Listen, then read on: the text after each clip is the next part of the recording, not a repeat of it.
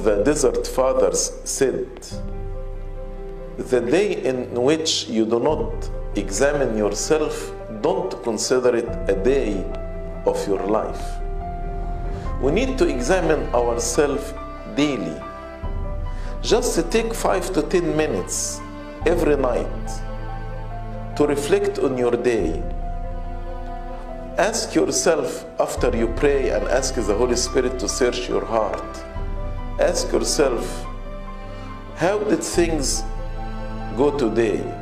What did I do right? What could I have done better? What are my feelings this day? Why I felt this way? Why I had this attitude? Be honest with yourself. Don't be too judgmental or overcritical, because the goal here is not to hurt yourself, but the goal is to take the information of today and use it to improve tomorrow.